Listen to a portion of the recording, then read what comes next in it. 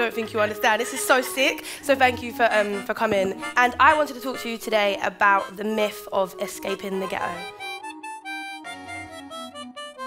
And so I'm not asking for all of you guys here today to go off and wear your name as a badge, but I'm asking for those with ethnic sounding names like mine to take a step forward. You wouldn't execute it well. Even the fruits that come from it, they wouldn't taste nice. You like that? Now, these moments that we spend here together, we will never, ever get again. You know what, this is a sign, maybe I should actually go in, and I did, and that was a day that completely changed my life.